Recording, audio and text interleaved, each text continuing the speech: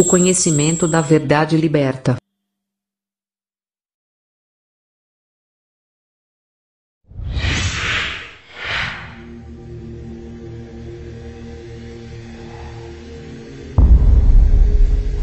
My phone rings, and it's Dr. William Thompson. You and I don't know each other very well. You have a son with autism, and I have great shame now. There's a whistleblower from the CDC who's going to come out and say that the CDC had committed fraud on the MMR study and that they knew that vaccines were actually causing autism. My oldest son, Ian, was walking and running. After the vaccine, he was no longer able to do that.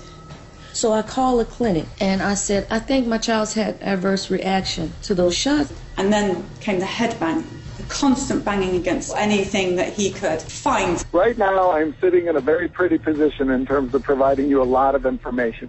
The first thing that Thompson did was to plot a graph. Now, if there's no link between early MMR and autism, those two lines should track together.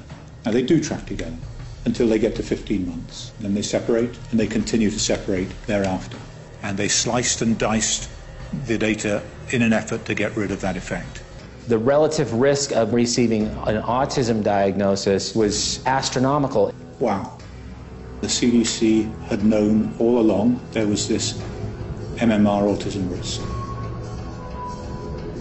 In CDC's judgment, the best public policy is to continue vaccination unchanged. You who run our health agencies in this country, you have an obligation to make sure that these studies are complete, thorough, so that we have all the facts. Oh my God, I cannot believe we did what we did. But we did. Omission of crucial data, destruction of documents, misleading the Congress, grievous harm to innocent children. Everything I've been telling my patients for the last 10 years has been based on a lie and a cover-up. Parents should be able to count on federal agencies to tell them the truth. In 1978, the prevalence of autism was about 1 in 15,000 children. If we assume that things are going to continue as they have, we can predict that by 2032, 80% of the boys born will end up on the autism spectrum.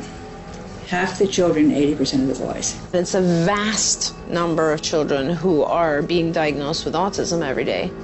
This is going to be a complete catastrophe if we just let it happen.